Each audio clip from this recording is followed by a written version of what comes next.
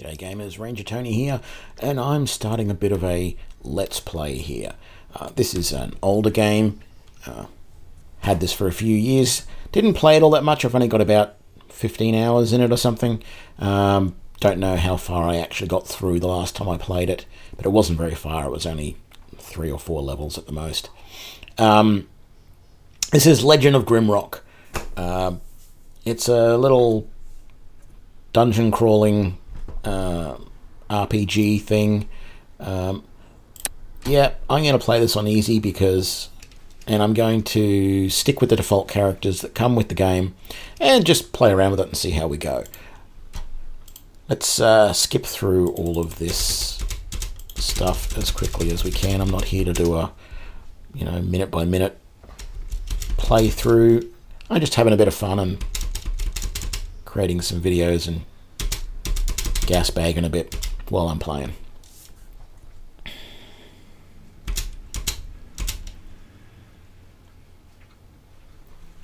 So this game actually invokes a lot of nostalgia sort of feelings for me. It's a lot like a lot of the really early RPGs that I remember playing.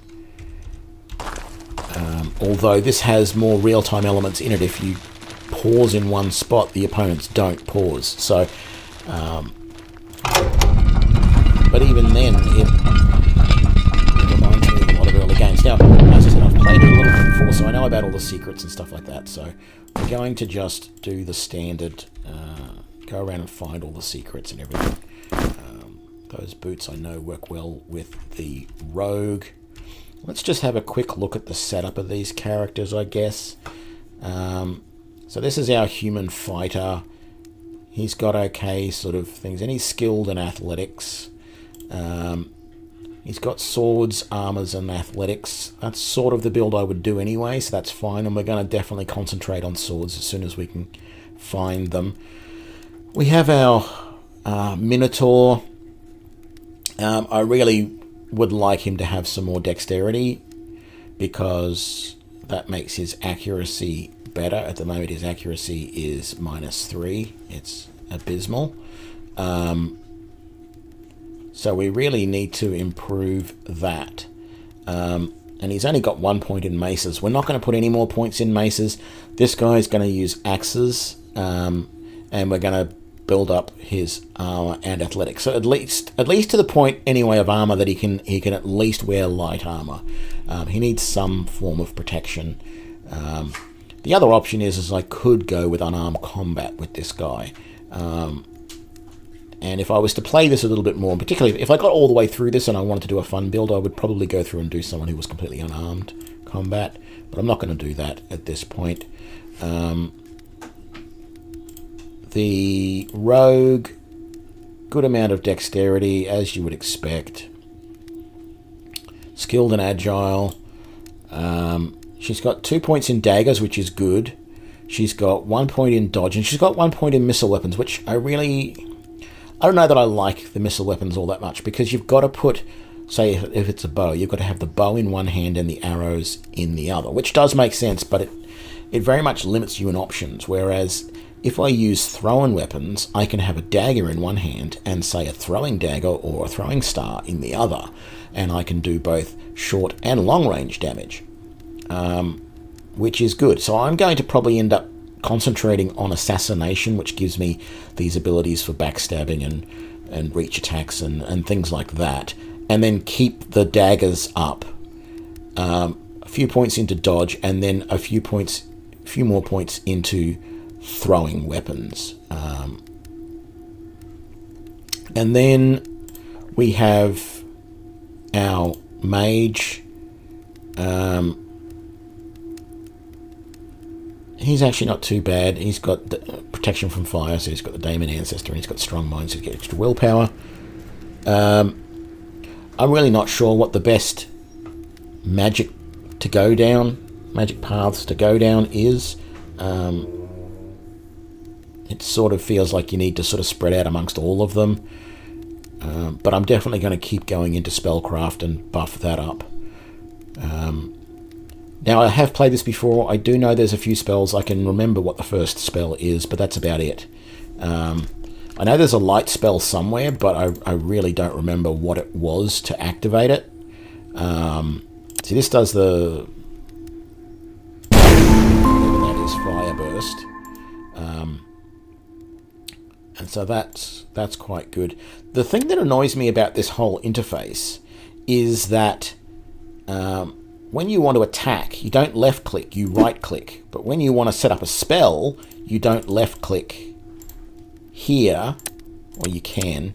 But I tend to left-click in these, but you can right-click instead. And I've got to remember to do that, because I get into this habit of left-clicking, and then I start left-clicking around here, which swaps the weapons around, and then I end up in a world of hurt. So I've got to remember to do that. So I did play this a little bit this morning just to get back into it, just sort of because I was bored and wanted to play something else. And I thought, you know what, let's make a video on this. And so I started again. Now, I really don't remember a lot from the previous playthroughs. I should have read this first. Choose your fate, perish in the cells, or pick up the torch. I don't know how long you can last down here, but you will eventually run out of food. And there's really not much sense just sitting there if there's nothing to do. I like the sound in this game, the sound design and everything. It's lovely and immersive. So I can hear the fire, but over here you can hear that moving around, and I like that. I think that's really good. It reminds me of a very, very old game, Dungeons of Daggeroth, which, if I can get it working on here, it was an old game for the TRS-80. If I can get it working, I may actually stream it at one point, because it is a very weird old game.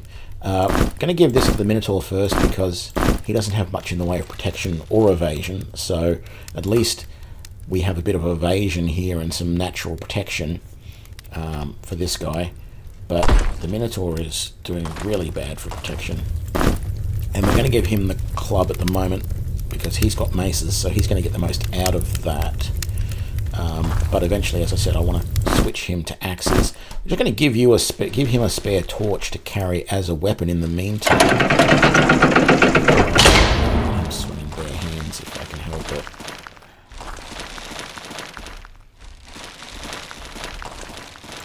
Now, give you a rock to throw. Oh, I should give you a rock to throw. No, give you a rock to throw.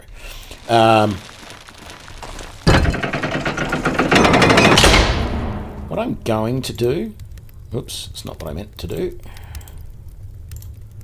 I'm going to leave that torch there. I do get a lot more, and I don't want to waste ammunition, which can be hard to come by.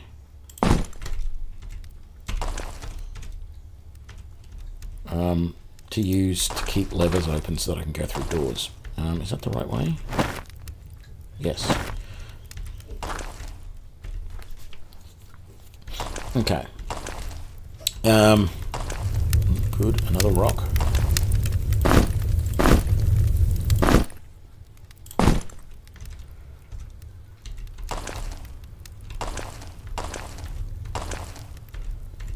Okay, we've done everything here, and we've got the key to this. I'm generally giving my key to the rogue, as a way to always remember that wherever the rogue is, that's where the keys are. Not that they can pick locks. So this was a little hint there to tell you that these loose rocks, you can sometimes see, are a way to open secrets. But of course, once you've played the game once, you already know that, and you then can find that secret on the first level.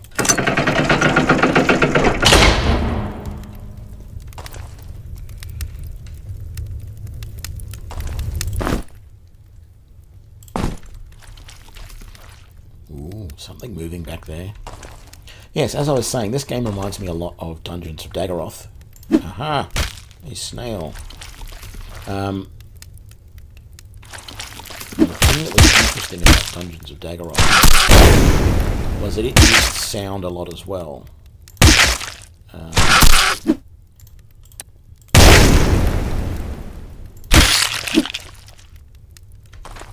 I like how this game picks up the items that you dropped. I think that's really useful and really nice. Okay, we've got some boots, some pants, and a dagger. I don't need to carry a torch anymore. We'll use the dagger instead, and we'll equip these to give us a bit of extra protection. So my frontline guys are the ones who are going to need the protection the soonest.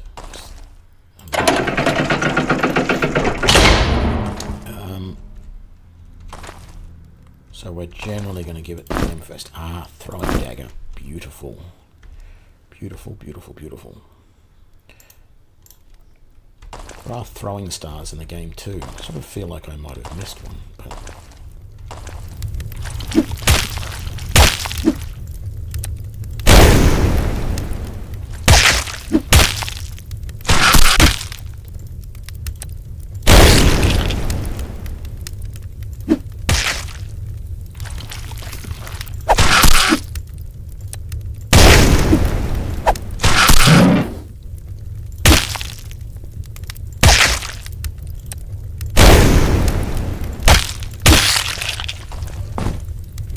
Okay, we're doing good. Oops. Don't want to put a chunk in your hand like that. Did we miss anything back that way? No, we didn't. Well, unless there was a secret here that I missed. No, it doesn't look like it. I'll keep an eye on the floor a lot too. There can often be little things sitting on the floor. Take another torch. Always feels like we can use extra torches, as I've said. So I often, when I come to intersections, let me come back here. When I come to intersections like this, I'll look on the map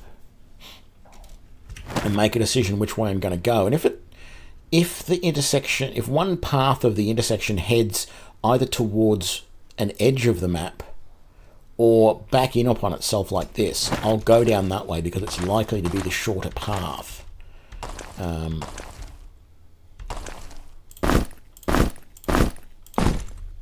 And so it's worthwhile getting that out of the way, because otherwise you're going to end up going all around the map and going, oh look, I missed this little bit over here, and you're having to walk, you know, and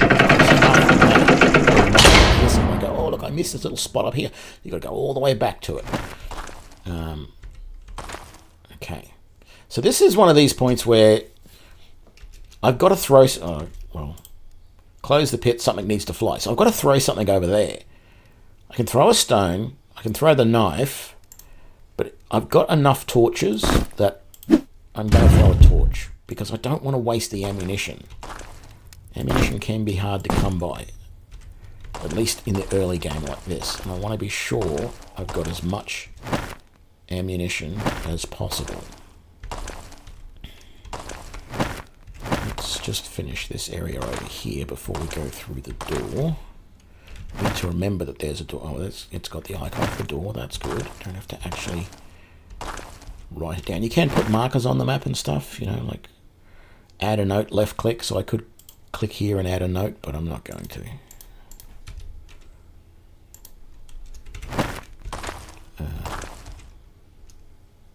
Ooh, lots of goodies. Another rock. A baked maggot. Ooh, that sounds like so much fun. Don't know when the last time was I had baked maggot.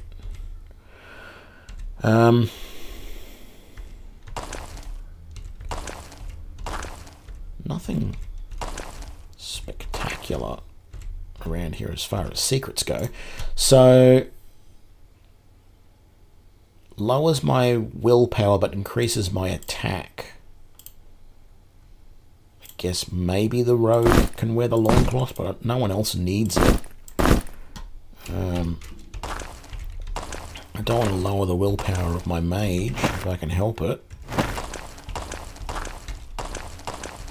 Okay, let's go through the door.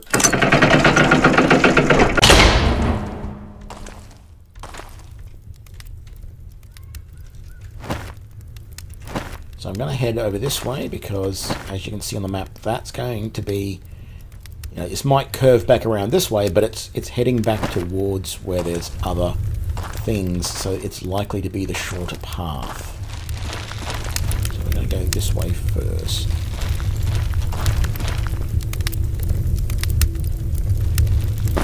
Let's just take that torch. Okay, we've got these mushroom men thingies.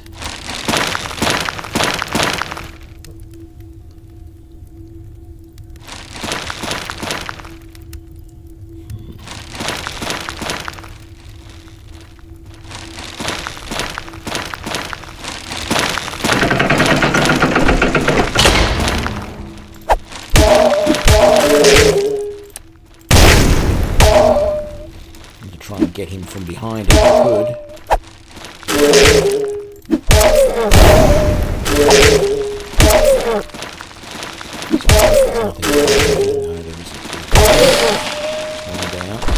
I couldn't go forward to those rocks.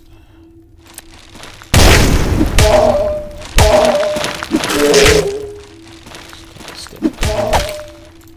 It's always good to move a little bit lower occasionally, just so that you can potentially attack while they're moving towards you.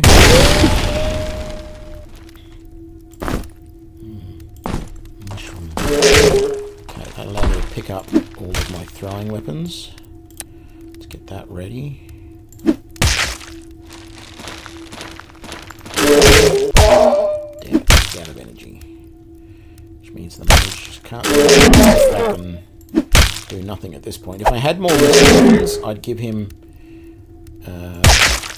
a missile weapon in his offhand, maybe, rather than it's a case of who carries the torch, isn't it? Which is always a problem. Man, there's a lot of those mushroom men.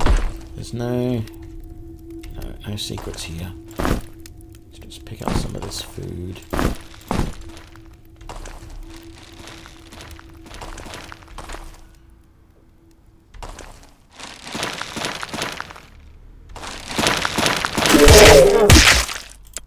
Whoops. There we go.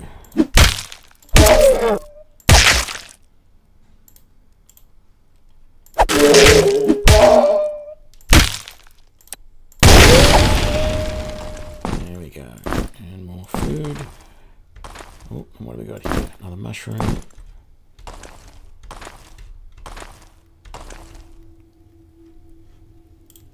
There's got to be a way to get in there. There wasn't anything here. There's no secrets here. We didn't explore this area very well though.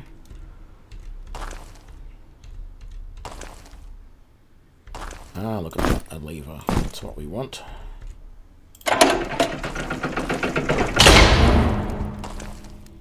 So we need that.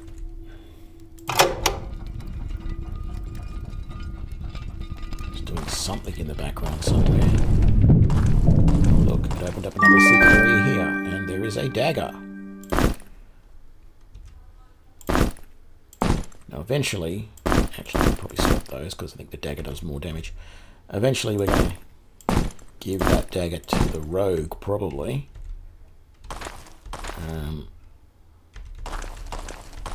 But for now, the fighter can take it because he can use it better. So, yeah, okay. We've done everything there that we can.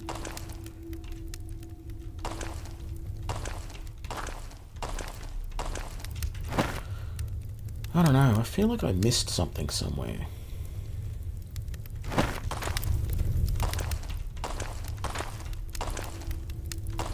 I feel like by now I had a throwing knife.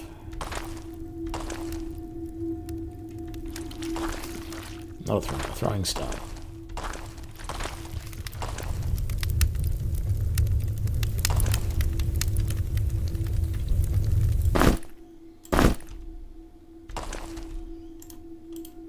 Yeah, my side. Yeah, so I need both of those.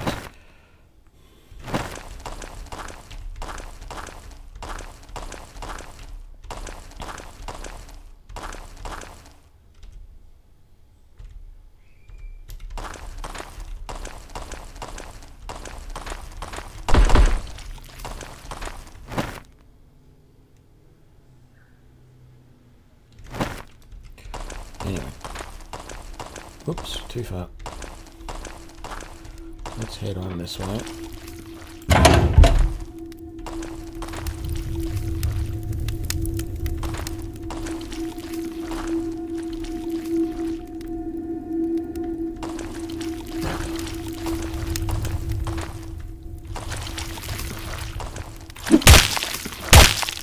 Slimy little snails.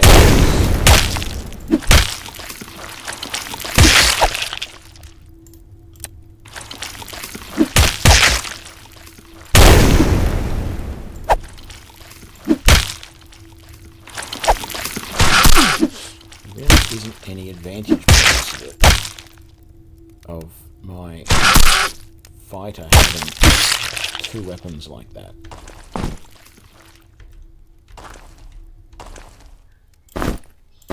Another rock.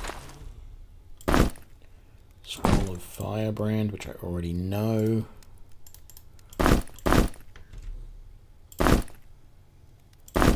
Ooh, look, another loincloth. What's that? A cloak.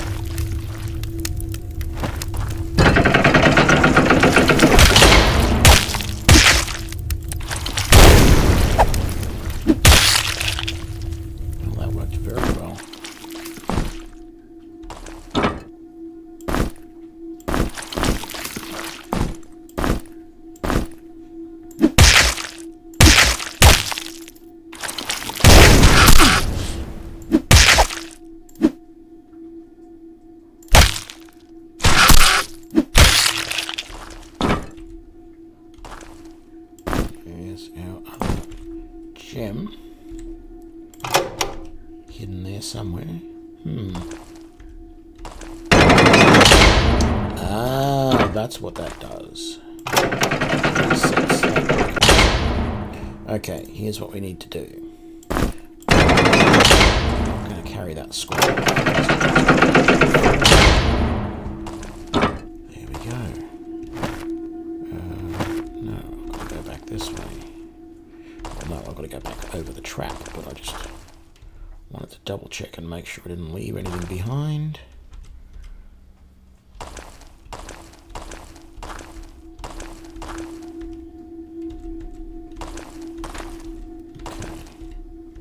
A little bit scary going over that trap because you've got to wonder whether it's going to drop out from underneath you. Okay.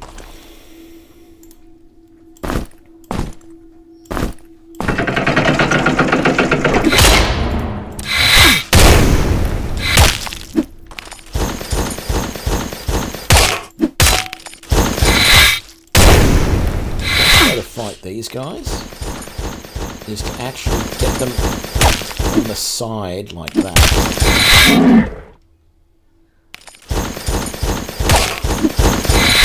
If you can actually get behind them, it's even better. Oops. Did that well.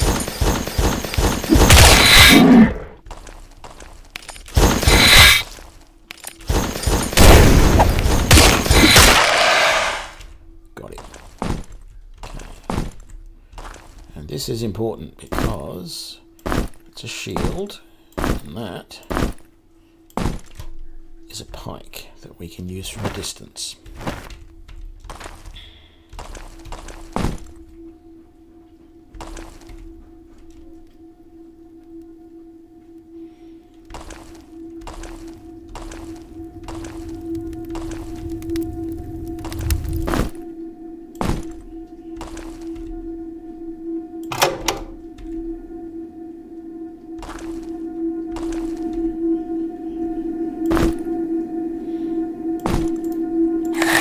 What does the scroll say? Great wards can be found behind these doors. To gain access, look carefully for small details and use your wits. I'm going to leave that scroll there because I don't want to be carrying it around. I mean, I can use it.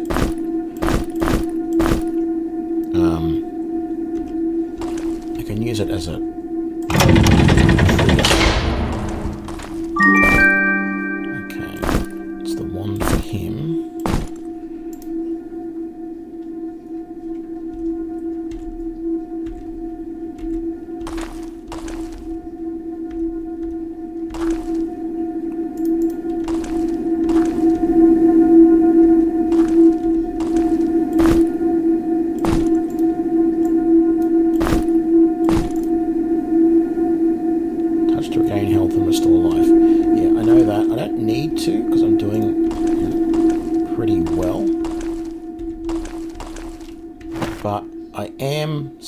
concerned that I missed something, and it must be back over in some of these earlier areas, because I know I found a throwing star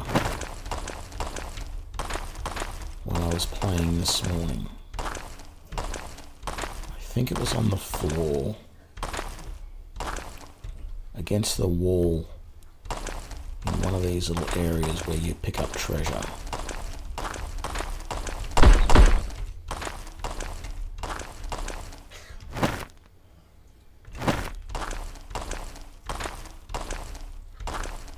Just don't want to do without it because they're a pretty good weapon for my rogue. Okay, that's the stone. Sorry, that's the torch that I'm using there, which I'm happy to sacrifice. Unless there's a secret that I missed somewhere.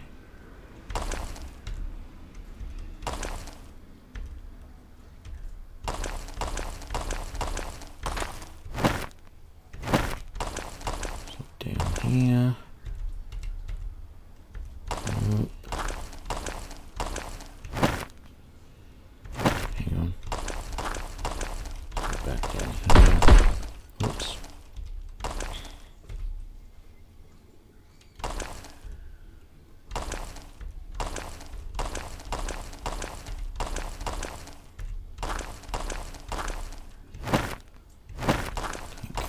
This way, so I can't see anything in here, so that's alright, it's not there.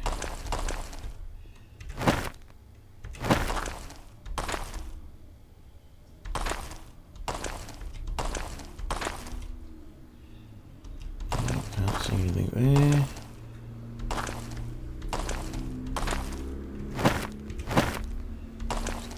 Here.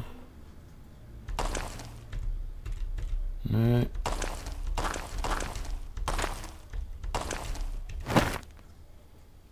Oops, going the wrong way. It's the torch I used there to get through that.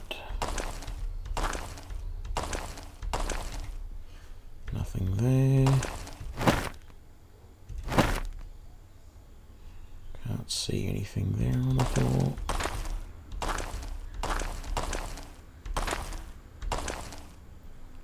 Nothing there.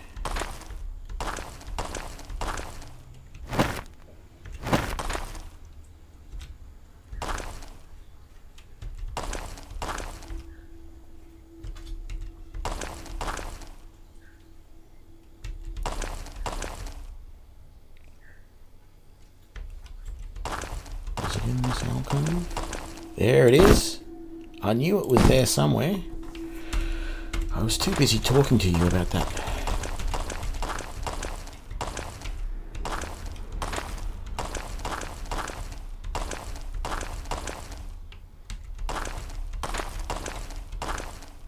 Okay. Which way is it? This way.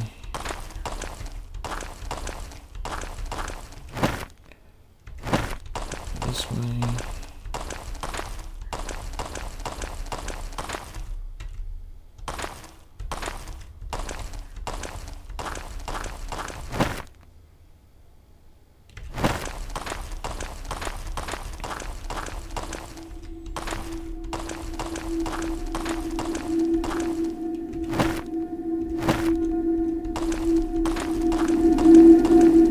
And I think this is actually a decent place to stop. I'm not going to use this, I don't need it.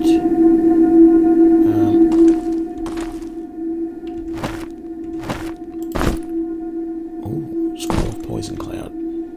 But you don't actually need to use these scrolls to learn the spells, but I need earth magic to be able to learn poison cloud. So I'm going to leave that here. This is episode 1 of our little Let's Play of Legend of Grimrock. I've got to remember not to call it Grimlock, because that's the dinosaur from the T-Rex from what's her name Transformers. So that's going to be it for this episode, and I hope you enjoy. I'll see you in the next one. Bye.